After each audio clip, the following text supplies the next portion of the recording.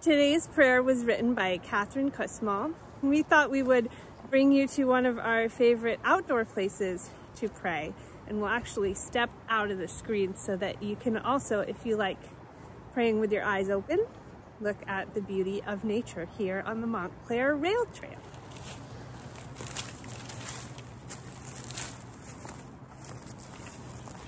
Holy One, spark of life. Creation was envisioned by you and is sustained by you. In gratitude, we pray for the world. That its riches and resources be used responsibly and fairly. That its rulers and leaders may govern with justice, compassion, and humility.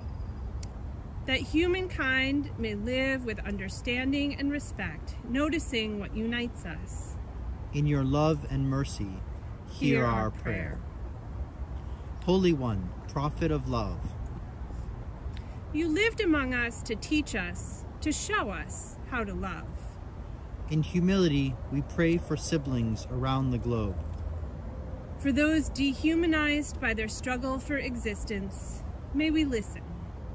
For those overshadowed by the constancy of death, may we notice. For those besieged by fear, anger, and relentless peril, may we show up. For those ensnared by systems beyond their control, may we demand change. In your love and mercy, hear our prayer. Holy One, breath of being. You are here, in this very moment, as constant presence and insistent voice. In gratitude we pray. With boldness we pray. Inundate the world with humanity. Overwhelm the world with truth. Flood the world with kindness. Upset our indifference. Accelerate our action. Fortify our resolve. Compel us to authentic discipleship that nurtures creation, embodies love, and breathes life. In your love and mercy, hear our prayer.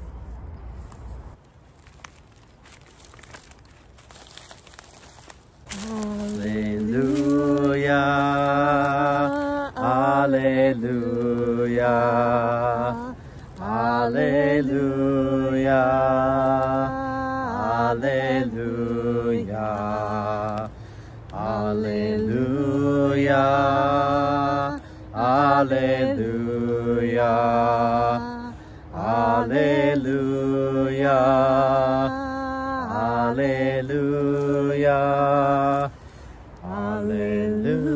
Praise God from whom all blessings flow. Alleluia. Praise God, all creatures here below. Alleluia. Praise God above all heavenly hosts. Alleluia. Praise Creator, Christ, and Holy Ghost.